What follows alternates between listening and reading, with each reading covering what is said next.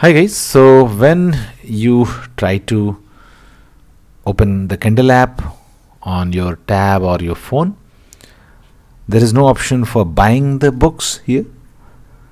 So what generally you would do, you would go to Amazon app and try to select or buy those books which have a Kindle edition.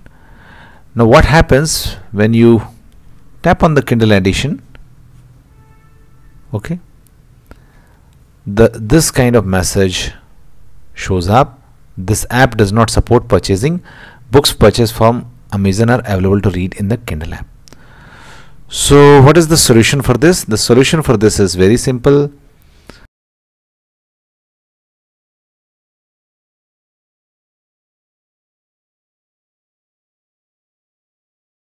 Now once you go to amazon.com and in the browser, Safari browser, and just log into your account. Now tap on these three horizontal dots and now scroll down and see all categories. And now you have to scroll down and find the ebooks category. Tap on it. Okay.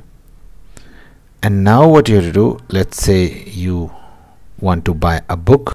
Now once you have bought this book, okay, once you have bought this book, now you can directly go to Kindle for iOS. Okay, simply open the Kindle app. Now you can see that once I have opened the Kindle, this particular book is available now.